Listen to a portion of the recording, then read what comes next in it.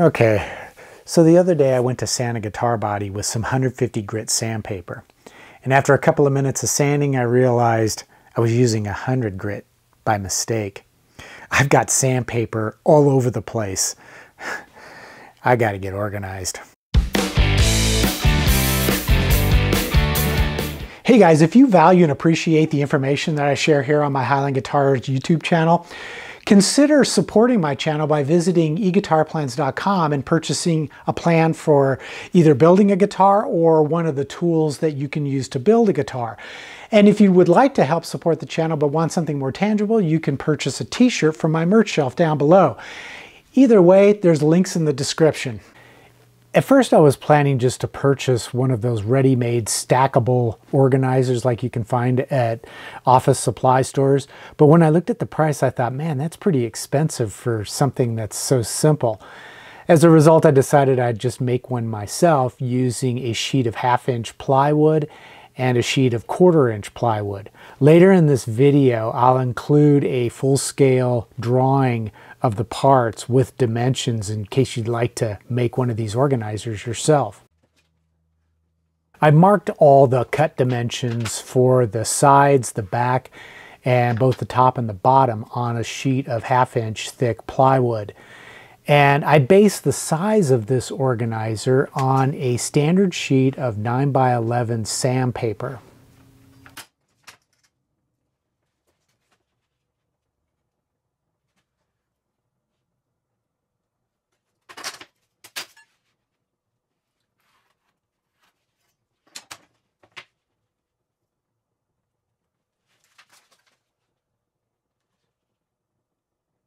After marking out the dimensions for the top, the bottom, the sides, and the back, I proceeded to cut them out on my table saw. And this is one of those situations where, you know, you got to measure twice and cut once. And I got lucky this time. Oftentimes I'll measure 2 or 3 times and cut 2 or 3 times.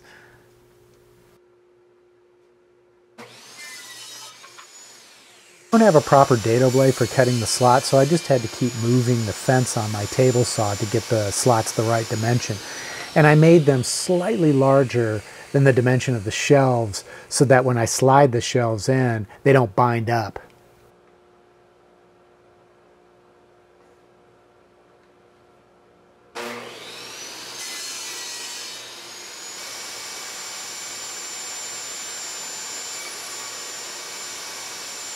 Assembly is pretty simple. I glued it together using Type-On wood glue and then reinforced it by using my air nailer with some number 18 brads.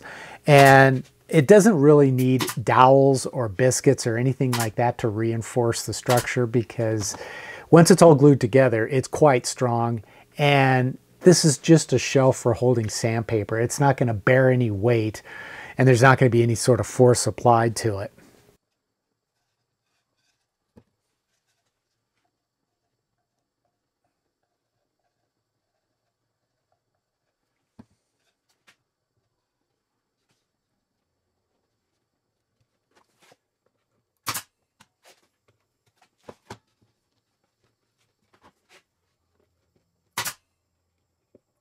Since this is really just a utility project for my shop, I'm really not too concerned with painting it or putting a nice stain on it or anything like that. Although I can understand how some folks would want to make it look really pretty, and in that case they certainly can do so. Or at very least put down some polyurethane just to seal the wood from moisture, but that's not really a concern with where I live. So I'm just going to leave this unfinished, and if it ever starts to come apart for some reason, I'll just make another one.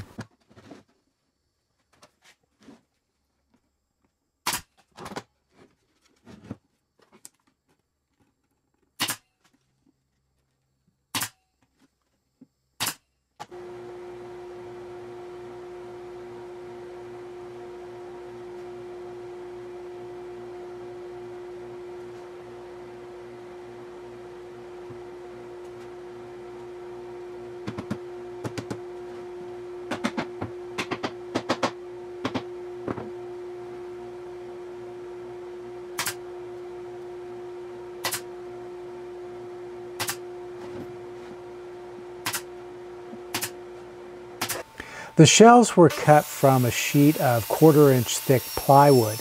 And the nice thing about this design is you don't have to fill all the slots with shelves. If you need to, you can leave a shelf out in case you need a bit more space, which is what I found was necessary due to the fact that I have more of certain grades of sandpaper than I do of other grades. So I have that flexibility.